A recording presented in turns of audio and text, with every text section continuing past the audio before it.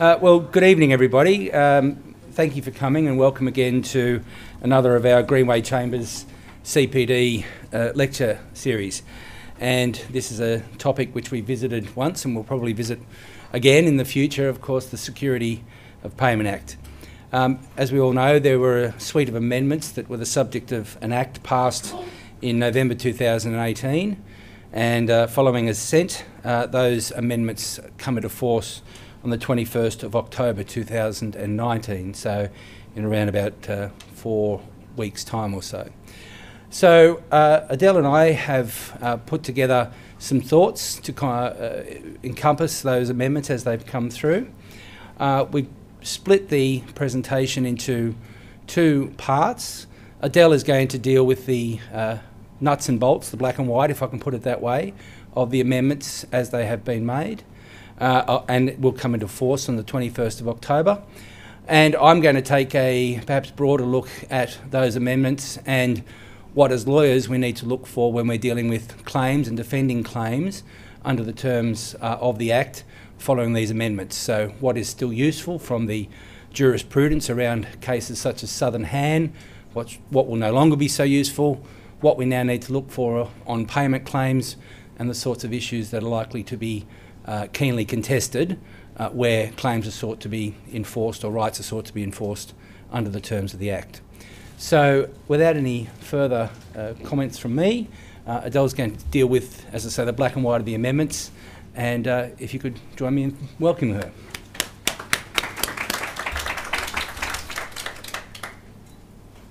Thank you, Frank. I hope everyone's got a drink, and also the handout that was just over on the shelf over there. I will be taking you through, as Frank said, the nuts and bolts. For those of you who attended in March of this year, we did do a comparison between the current Act, which obviously is going to stay in force, and the amendments. But what I'll just be focusing on tonight is just the amendments. The first one, as we all know, is the removal of the reference date concept. Now, reference dates is a term that only really is peculiar to the construction industry. Probably not many other people know outside the construction industry what a reference date is, but it's now being dropped. And Section 8 is now the applicable part where the statutory entitlement to receive a progress payment arises simply by virtue of the construction work being carried out or the supply of the related goods. And the new section, that's at page 1 if any of you do have the handout.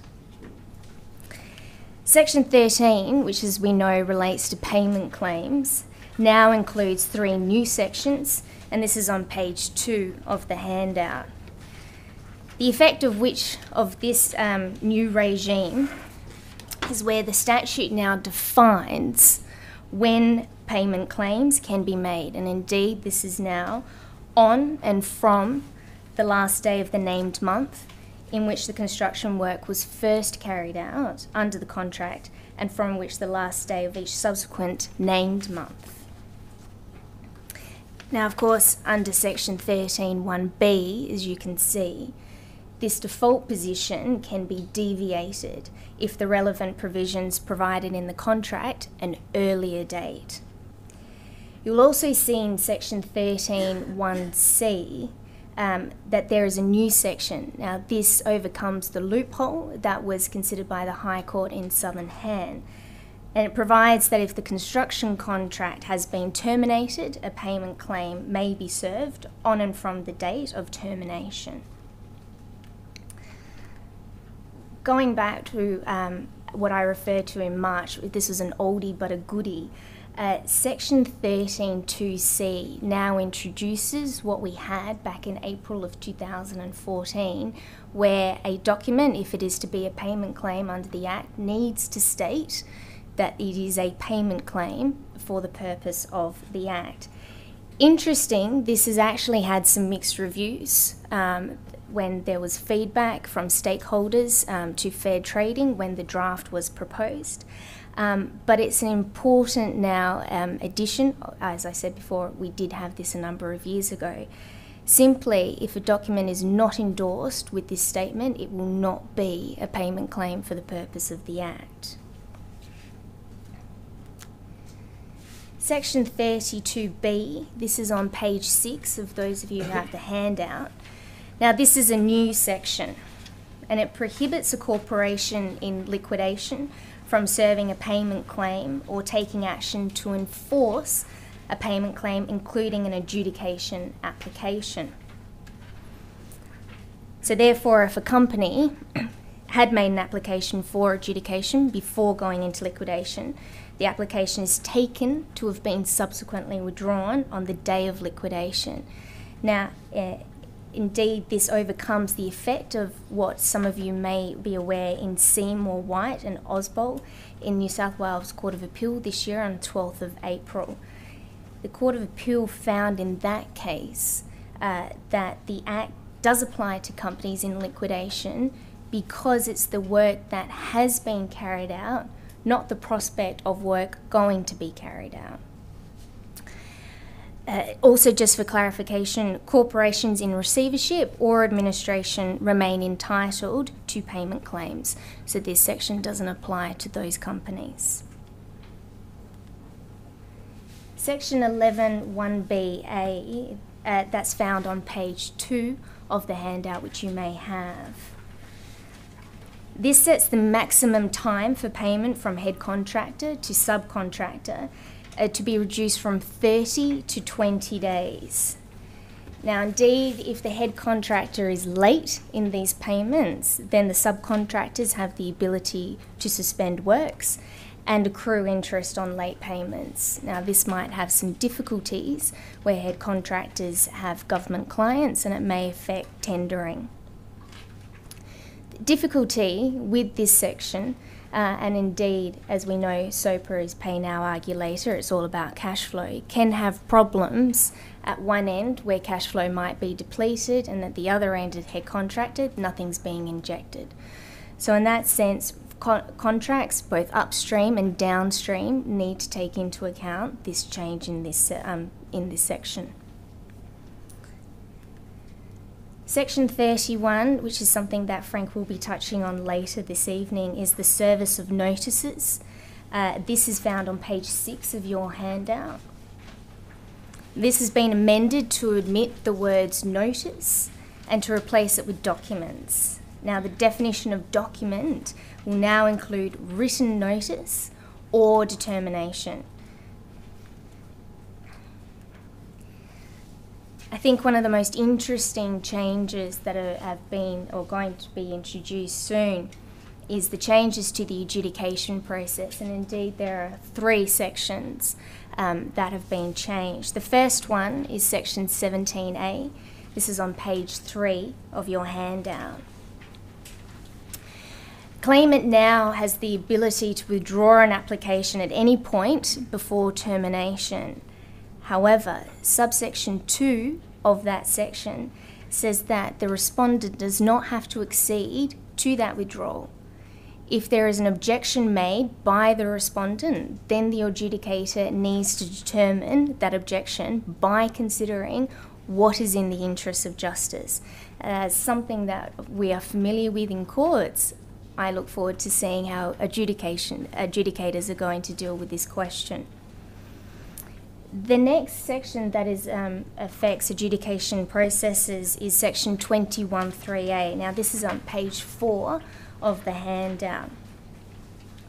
An adjudicator has 10 business days to make a determination after receiving the adjudication response, rather than 10 business days after the adjudicator notifies the parties as to the acceptance of the application.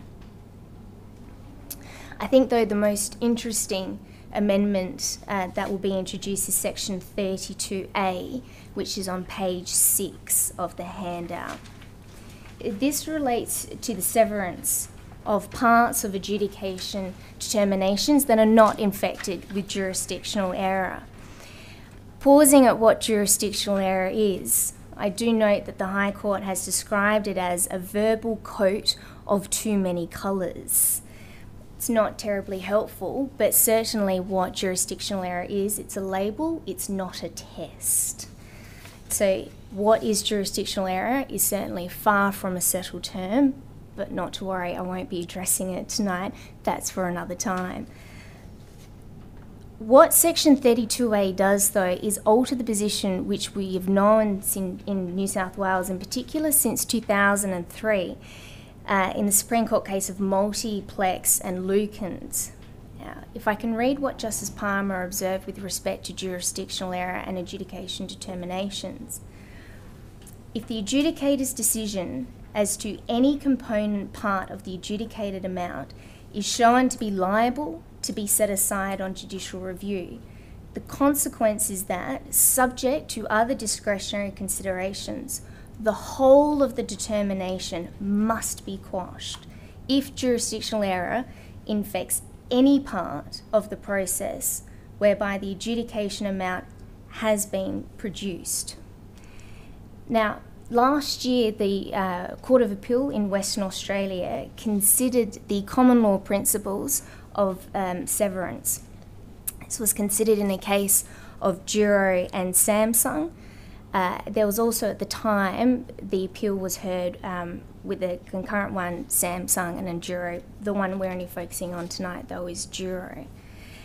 The adjudication's determination that was the subject of that particular appeal related to an amount of $49.6 million. It comprised three amounts. The relevant amount was $34 million, and it related to a set-off claim. The primary judge found that the adjudication's determination was infected by jurisdictional error, so the adjudicator exceeded his jurisdiction when he included in the $49.6 million the amount for the set-off.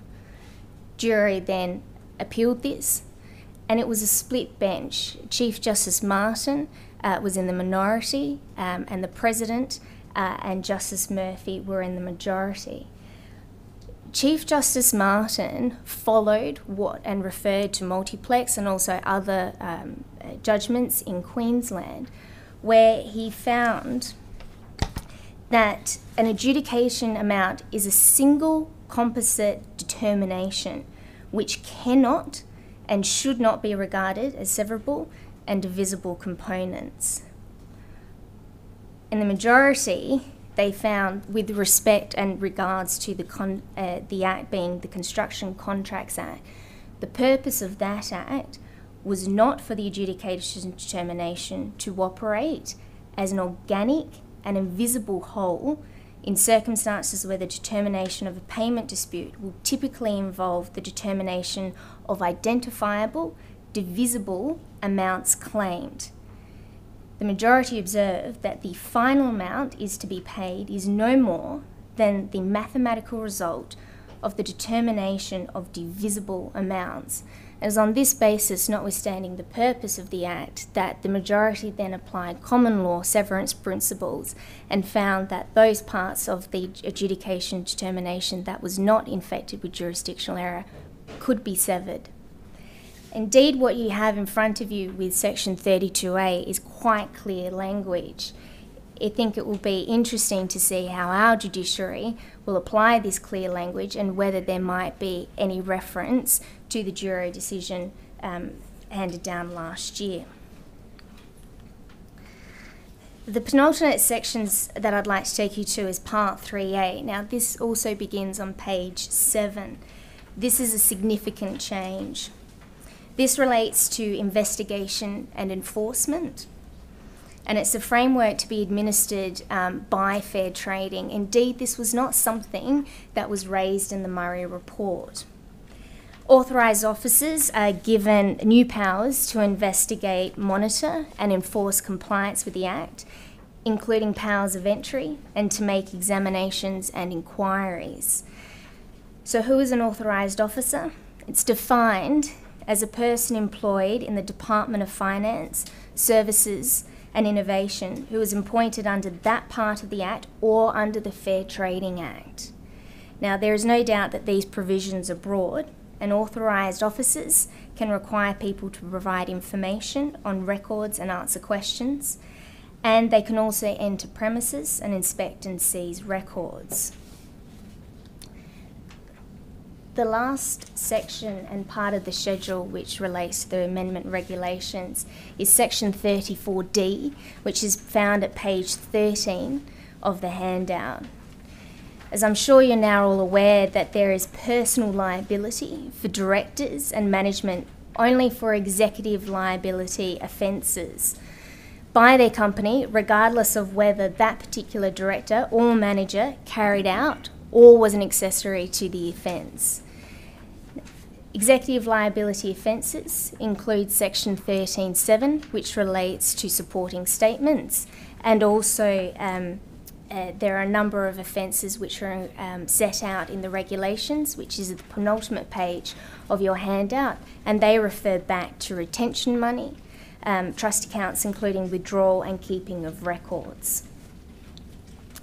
A person will commit an executive liability offence if they know what the offence is being committed and they're recklessly indifferent as to whether it would be being committed, and the person fails, as you'll see in that section, to take reasonable steps to prevent the offence.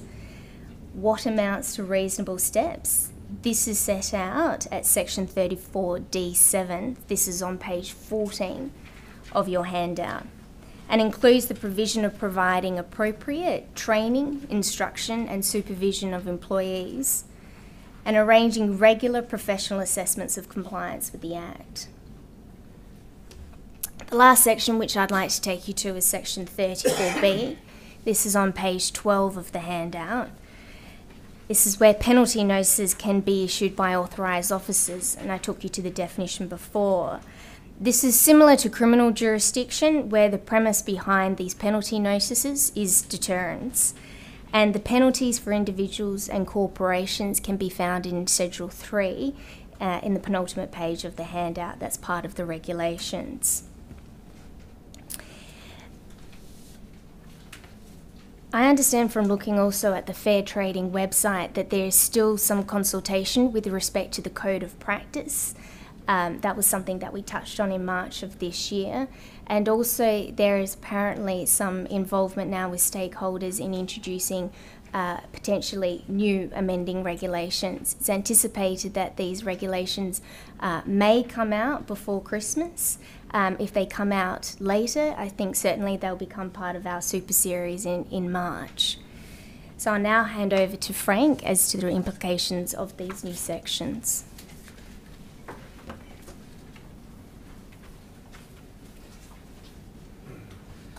Thank you very much, Adele. I'm going to focus on some particular areas, and as I indicated in the outset, looking at, from the perspective of lawyers, what we need to be addressing when a client is concerned with whether or not they have a right under a payment claim or how they might answer it. As we've already addressed, the single most significant change, it appears, from the Amendment Act is the removal of the concept of a reference date from Section 8 and Section 13, subsection 5. Now, since the High Court decision in Southern Han and Lewis, that I'm sure we're all familiar with, the statutory rights and entitlements of a party who has undertaken to do construction work to receive a progress payment is fundamentally founded on the existence and identification of a reference date. And this has generally led to two scenarios. Firstly, whether a payment claim was served prematurely or before a reference date had arisen, and secondly, whether there was no available reference date because of the termination of the contract. Now, as we've seen by the amendments to Section 8 and Section 13, firstly, Section 8 provides that the right to a progress payment is simply subject to a person under a construction contract having undertaken to carry out construction work or to supply related goods and services. Secondly, Section 13 then governs the process by which a payment claim may be made. Subsection 1A stipulates that a claim may be served on and from the last day of the named month in which construction work was carried out. 1B allows for a contract to adjust that date to make it earlier, and 1C expressly provides for a right to make a payment claim upon termination. This gives rise to an interesting question that did arise in the case of Southern Hand, because that case was not only concerned with the termination of the contract. In the hypotheses that the courts considered at each of the three levels that the case was addressed, there were two possible explanations as to what had occurred. The developer had validly exercised its right to take the works out of the hands of the contractor, such that the contract remained on foot, but was subject to a process whereby the works were completed and the superintendent made a valuation as to what those works were and determined who was to pay what to whom. There was no termination per se in that scenario. In the second scenario, there was that the act of the developer in taking the works out of the hands was a repudiation which the contractor had accepted. But interestingly, in Southern Hand, the court dealt with both scenarios and came to the same conclusion. And that is to say that through the mechanism or regime under the contract whereby the developer had taken the works out of the hands, there had been a suspension of the rights to payment as expressly provided for in the contract. And that included a suspension of the right to seek payment for works that it had already performed, and effectively stopped any further reference date arising after the works had been taken out of the hands and the suspension had occurred. So on one view, when one looks at paragraph 1C, it deals with one of the hypotheses that Southern Hand was concerned with, that is to say termination of the contract, without any express provision that the arisal of reference dates survived termination, but not the first scenario, whereby under the contractual mechanisms there was a suspension of rights. So one of the issues that is likely to arise is whether a contractual right to suspend payments can impact the right to a progress payment under the new Section 8 and the process under the new parts of Section 13. Now, while the question is open, and obviously there's been no cases that dealt with this yet, it's my view at least that such a contractual regime or mechanism would not impact on those statutory rights, so that where there was a suspension of works or taking of works out of the hands and the contract said no further payments, whilst that might have been operative under the terms of Section 8, which predicated the right to a progress payment on the existence of a reference date, the broader right to a progress payment that's now expressed in Section 8 and the right to seek such a payment by virtue of Section 13 would be seen as overcoming such provisions, and indeed any contractual mechanism of that kind or regime of that kind would arguably, and in my view properly arguably, be void under Section 34, which precludes the contracting out of the Act by any provisions and any such provisions that purport to do so or even discourage use of the Act is void. So, as I say, Section 34 precludes the contracting out of the Security of Payment Act and provides that the provisions of the Act have effect despite any provisions of to the contrary in any contract, and that any provision of agreement under which the operation of the Act is or is purported to be excluded, modified or restricted, or has that effect, or may be reasonably considered an attempt to deter a person from taking action, is void. So having regard to the revised provision of Section 8, the broader right, founded only upon the fact of performance of works and the process by which a claim may be made, the sort of mechanism that the High Court considered in Southern Hand on the hypothesis that the developer had acted lawfully and within its contractual rights would, in my view, not be able to be placed against a statutory right for a progress payment having regard to those terms and the provisions of Section 34. The next provision that we then consider is the process under Section 13. To a certain extent, the issue of a reference date has been moved from an element of the right to a progress payment to a part of the process of making a progress claim. And as we've seen, under Sections 1A or 1B, the right to make a progress payment is on and from a particular date, either the last date of the named month in which construction work has been performed or an earlier date where the contract so prescribes. So the question then arises is, well, is a payment claim invalid if it is served prematurely? That is to say, earlier than the last day of the named month in which the construction work was first carried out, and the last date or day of each subsequent named month, or indeed earlier than when the contract actually provides. Now, in this regard, I think we can take some guidance from two Court of Appeal decisions, one which I expect most are familiar with, and another I expect some, but perhaps not all, are familiar with. The first is Chase Oyster, and the observation of Justice McDougall sitting in the Court of Appeal at paragraph 209, where he said as follows: "The Security of Payment Act gives very valuable and commercially important advantages to builders and subcontractors.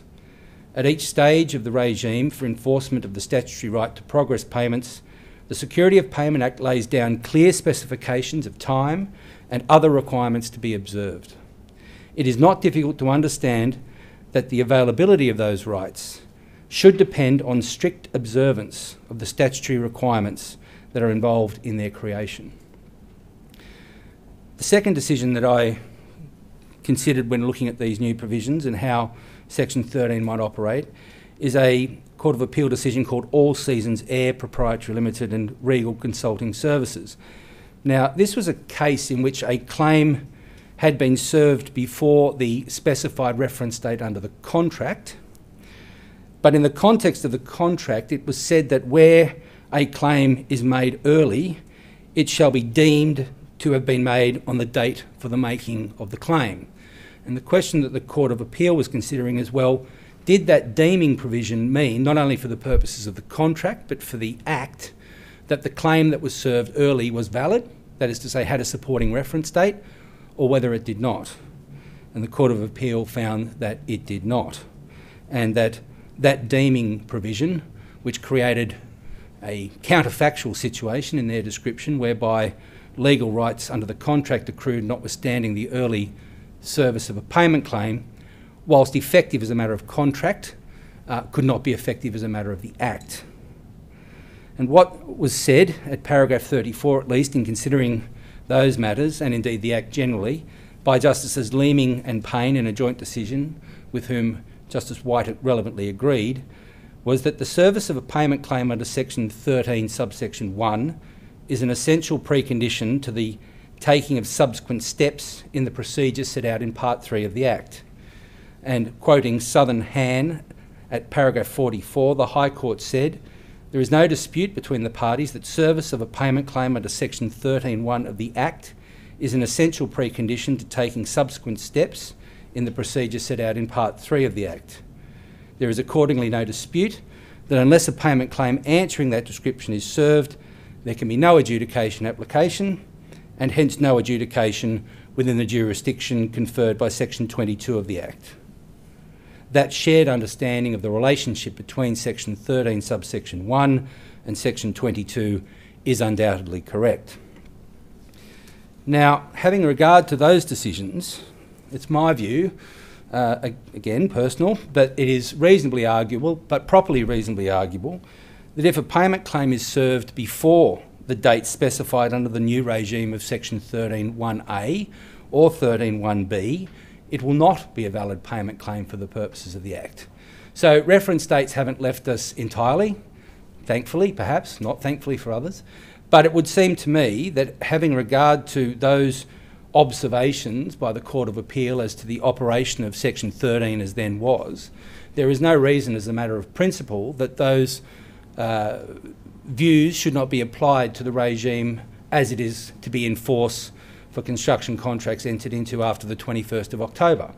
And so therefore, when one is looking at the payment claim, as is the case now, one of the first questions will be, well, when was it served? And what work was done that would found the payment claim? Are you within the provisions of Section 1A? And if not, then I would think, on my view at least, having regard to those authorities, that the claim will not be valid and you would have a decent chance of knocking it out if you were faced with one.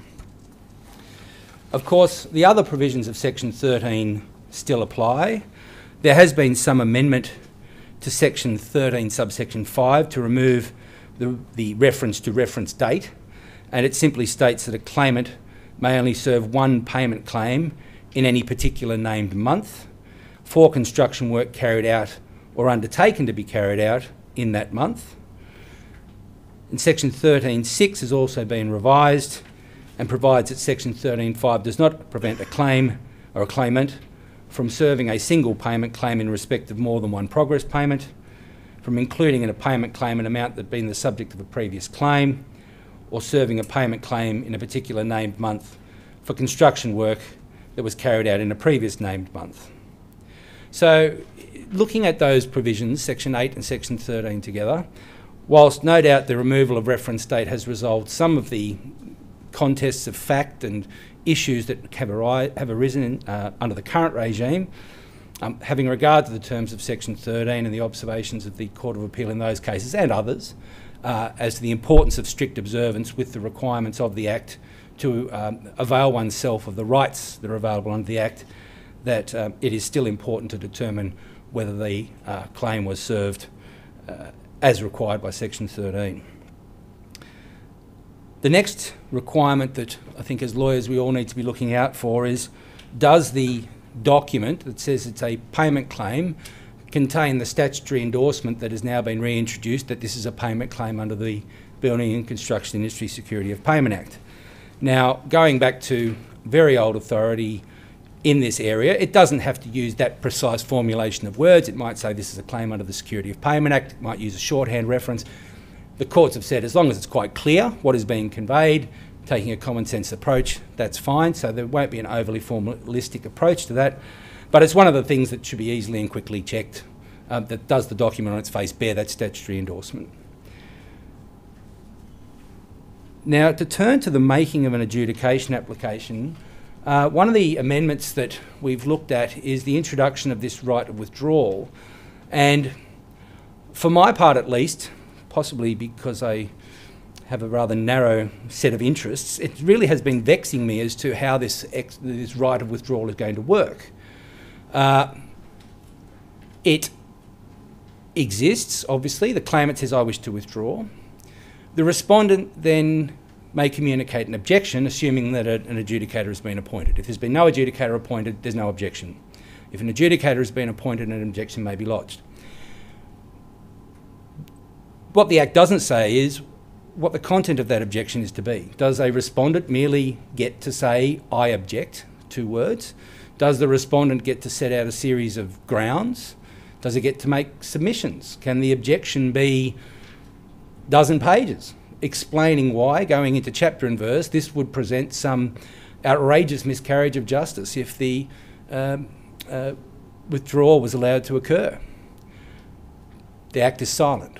So presumably, not only is a respondent able to object, but it's not limited in its means or method by which it conveys that objection, and can offer reasons, may even wish to offer witness statements as to the impact of the withdrawal. Financial on the company, legal cost that's been incurred to date, dealing with this claim. Will it have to revisit it later? What does it can't recover costs if the adjudication application is withdrawn. A respondent may have spent tens of thousands of dollars on legal expenditure getting to the point where it put the response in, only to see an applicant say, well, they look like some tricky arguments. I'm not sure we've quite covered those. We better pull this and do it again next time, obviously armed and informed with the position that the respondent has taken in detail. That then, however, leads to the question of, well, assuming the respondent did put in an objection of that kind with detailed submissions and even statutory declarations, does the claimant get to respond? Because the Act doesn't have any provision for it. Is the adjudicator supposed to require submissions? And what happens if the adjudicator doesn't? Does that mean there's been a miscarriage of justice because the claimant has been denied to be heard on this particular point? It's unknown. I'm not sure of what the answers are there. Whether the adjudicator simply has to deal with it on the basis of some but not all papers, whether the respondent gets a right of reply if the claimant gets to put these submissions in, and of course time is always ticking for these adjudications. One only has 10 business days without a consent extension. So I think this right of withdrawal may present perhaps a fertile field for legal debate, which is always good, and because of the lack of clarity as to what the process is, how the objection can be conveyed, what the adjudicator has to consider, and how there might be a miscarriage of justice, a denial of natural justice, in the process of determining that matter of the objection and whether or not the withdrawal is to be permitted. And that could be an action brought by either party, really, whether the withdrawal is permitted or whether the withdrawal is not allowed. So we wait to see. It may be the subject of further amendments, regulations may come into play, there may be a body of jurisprudence developed in the course of things, but it's certainly something which, as I say, given my narrow interests in life, has been occupying my mind. The other aspect of withdrawal that I was considering is there are express timeframes for the making of an adjudication application under section 17.3. Now, it appears to me that these are going to become significant given this capacity to withdraw. I mean, let's assume that the adjudication application goes in, the response goes in, the claimant decides for whatever reason it wishes to withdraw the application, and notwithstanding the respondent's objection, the adjudicator accedes to it. The question then is, well, what then? We have a payment claim. Can it be the subject of further adjudication application, or does the withdrawal of it effectively kill the capacity to seek adjudication of it? Now, in my view, it does. In one way, through the absence of any allowance under the terms of section 17 capital A for the resubmission of an adjudication application. And secondly, perhaps more practically, and this may be a fact-driven situation, because under section 17 capital A, there is no adjustment to the timeframes for the submission of adjudication under section 17.3 C, D and E. Under each of those sub-paragraphs of section 17.3, there is a specific time frame for the lodgement of an adjudication application, depending on whether it had a payment schedule, didn't have a payment schedule, or there was some in-between position. I can't quite remember each of them, but do your own research on that. But none of those timeframes are adjusted where there's a withdrawal. And given that there's no express right to actually resubmit, number one, and practically there may be no capacity to resubmit because time has expired, withdrawing the payment claim, or withdrawing the adjudication application, I should say, may mean that you are left then, or the claimant is then left with no capacity to seek adjudication on its payment claim. Now, it appears to me that that is going to be the case because one can contrast what's in section 17 capital A with what's in section 26. There is a right of withdrawal under the Security of Payment Act under section 26 if a claimant fails to receive an adjudicator's notice of acceptance within 4 business days of the application for adjudication being made, and further, where an adjudicator accepts the application but fails to determine it within the time allowed by section 21 subsection 3, which is 10 days, subject to extension. Now, by section 26.3, where the withdrawal occurs in consequence of those matters, it expressly states that a new adjudication application may be made at any time within 5 business days after the claimant becomes entitled to withdraw the previous adjudication application, despite, and these are the express words, despite section 17.3 C, D and E. So the right to withdraw in circumstances of effectively an adjudicator failing to give notice or determine is coupled with the right to make a further adjudication application with respect to that claim and an adjustment to the timeframes for the making of an adjudication application pursuant to section 17.3 C, D and E. In contrast, section 17A contains neither allowance. Now, as a matter of statutory construction, one would assume that Parliament was aware of the other provisions in the Act, with respect to withdrawal, i.e. section 26, when considering the drafting of this power of withdrawal, being section 17 capital A. And one, I would have thought, could reasonably argue, properly argue, that Parliament has deliberately not allowed a claimant who withdraws under the express power of section 17A the opportunity to go again, either expressly, because it hasn't said you may make a further adjudication application with respect to this payment claim, nor has it adjusted the timeframes that would usually have expired, preventing such an adjudication application to be made anyway. So, of course, none of this would prevent a further payment claim and an adjudication application on the basis of that claim, armed with the information that one had gathered through the previous process and the withdrawal, but there's not much we can do about that, unfortunately. In the context then of withdrawal, it is important where a claimant thinks that it might be in its interests to withdraw because of what it's seen in a respondent's adjudication response.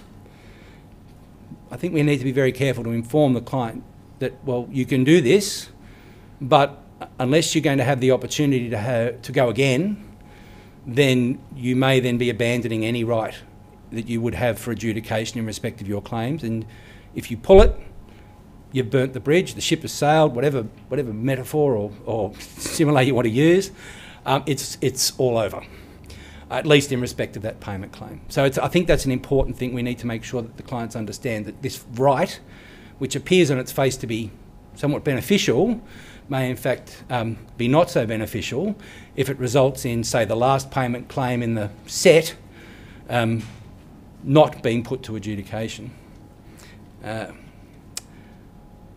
All right. The next thing I wanted to talk about is service. Now, there are certain amendments in section 31 with respect to service. They don't appear to be particularly broad, simply changes the word notice to documents largely, and there's a revised form of section 31E that's been introduced. But as we all know, service is often a very key issue in proceedings, particularly where a claim is made for a statutory debt on the basis that no payment schedule has been served, the section 14(4) entitlement. Now, I have actually prepared a paper. I'm not just standing here doing this off the top of my head. The paper will be on our website, and I've set out the relevant provisions as to service under section 31, as they will appear following the amendments in paragraph at paragraph 35 of that paper.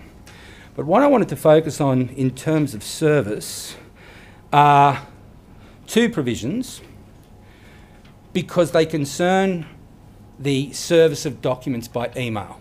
Now, we all know email is prevalently used for communication in all sorts of business, but particularly in construction contracts. Very few, if any, payment claims are faxed.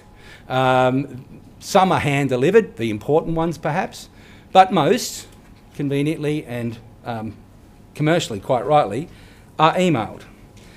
Now, where you have a situation where one party says, look, we emailed the payment claim, they haven't given us a payment schedule, we want to take action, there are a number of provisions of the Act, the contract, but also the Evidence Act that you may wish to consider. There are provisions associated with the service of documents electronically, both under the Evidence Act and under other legislation which slips my mind for the moment, which govern what happens and when documents have been served when they're delivered by email, and there's deemed receipt when the record shows that the document was sent. They may be important for determining, or at least proving, when the payment claim was actually sent to that particular email address. But that may not be enough. Section 31(1)(d) does allow the service of documents by email, but it is to an email address specified by the person for the service of documents of that kind. So you're going to have to establish that the person, it just says the person, I assume that I would submit, I should say, that the person in that context is the person with responsibility for dealing with the payment claim, whether that be the project manager on the other side or superintendent or whoever, not just, you know, Billy from accounts, but someone who actually has authority and would have some knowledge about the payment claim and be able to deal with the contents of it. That is the email address specified by that person for the delivery of payment claims. So often we have situations where the claim is emailed to someone else, or the claim is emailed to a contract administrator or something like that. We need to be aware that that may not be sufficient service given the strict obligations that arise, the timeframes involved, etc., pursuant to section 31(1)(d). It may be necessary, it would be necessary, I should say, to establish as a matter of evidence that service to that email address was specified by that person for that purpose. The other provision of section 31(1), which is important, is subsection E, because that allows service by a party to a construction contract on another party to the construction contract in the manner that may be provided under the construction contract. Now that section 31(1)(e) is a change. It is not what the current form of section 31(1)(e) says. Now, again, it's not uncommon where in a written construction contract there may be various forms of service. Email will be identified. There will be an email address specified in the terms of the contract or in the particulars of the contract, which is then never used. And some other email address is used, whether by way of convenience or practice or instruction, and throughout, or maybe for the first payment claim, that's where the document gets sent. It would need to be established how that provision of the contract was changed or varied so that the stipulated email address contained in the particulars of the contract was not used. Otherwise, the fact that you've sent it to Billy from accounts will not get you, arguably, the right to a statutory debt pursuant to section 14(4), because service is key to determine whether or not a payment schedule has not been issued as required by the Act.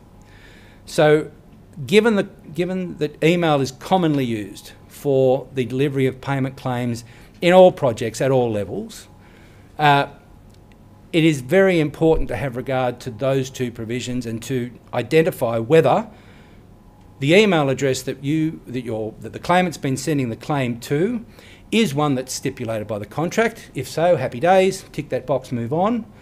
Or if it's not, why isn't it? And how can one show or prove against that service to that email address was to be service for the purposes of the Act? You know, there might be a verbal involved. You know, they said to me, don't worry about it, just send it here. But if there's going to be a verbal, it would be nice always to have a course of conduct to back it up. So if you can show that this is the 11th payment claim and all previous 10 have been sent to the same place, they've all been dealt with by the respondent, you know, within time or in a fashion, so that it was actually being received, then that will obviously assist. And you can plead estoppels and say you can't raise that point now because we've undertaken this course of conduct and a convention's been adopted. But it's important to look at the context and concept of service, both for these amendments and generally. Now, an alternate path with respect to service is to show that the document actually got to the person who was supposed to receive it. And I'm just going to refer to the decision of Falgat Constructions and Equity Australia Corporation. You're probably familiar with it, but it's always worth returning to the classics. In that decision, Justice Hodgson, with whom Justices Handley and Hunt relevantly agreed, said that, in my opinion, it is clear that if a document has actually been received and come to the attention of a person to be served or provided with the document, or of a person with authority to deal with such a document on behalf of a person or corporation to be served, it does not matter whether or not any facultative regime has been complied with. It relies on the decision of Howship Holdings and Leslie and Mohammed and Farah. So the alternative, if you've got an email situation, is to seek to demonstrate that it in fact got to the hands or the attention of the person who was charged to deal with it, authorised to deal with it for the purposes of the contract, and the time relevantly expired, and therefore you have the entitlement that you claim or is claimed under section 14.4.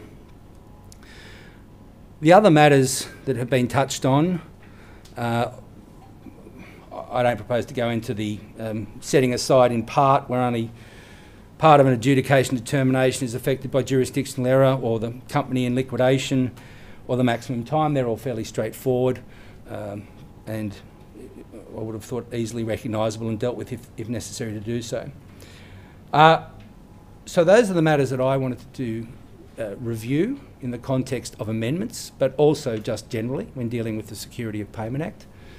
The only thing I'd close on is by saying that we're all probably familiar with the recent Court of Appeal decisions which have narrowed the field in terms of what is or is not jurisdictional error.